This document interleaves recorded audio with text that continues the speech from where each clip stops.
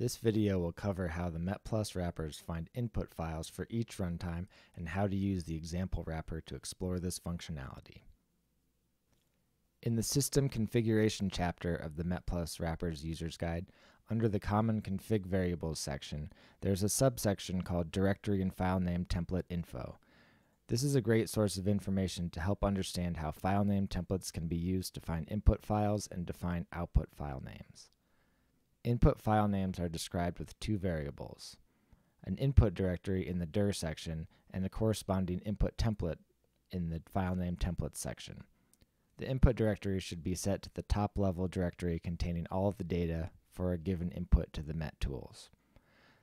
The input template describes how the input files under the input directory are named using file name template tags.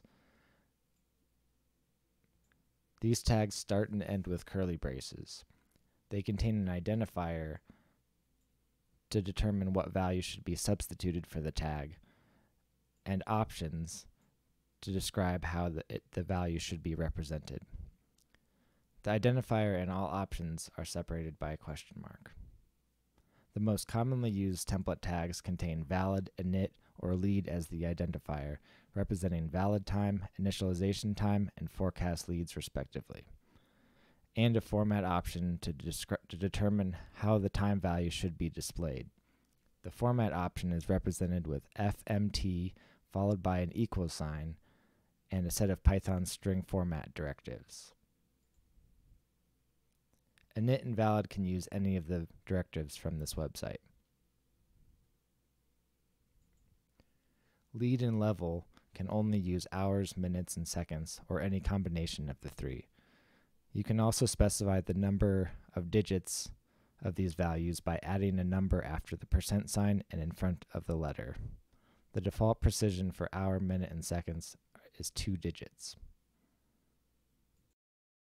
For each runtime, the time values are substituted into the template, and the directory value is prepended to determine the full path to the desired input file. Please note that the file name template tags are currently not supported in the directory variables. Wildcard characters, question mark, and asterisk are currently supported in these templates. A question mark will allow any single character, and an asterisk will allow more than one character. This is more commonly used with tools that allow multiple input files, but it can also be used to find a single file. However, if more than one input file is found to match the wildcard expression and the MET tool only allows a single input file, an error will occur. How these configuration variables work together is best demonstrated by running the example wrapper.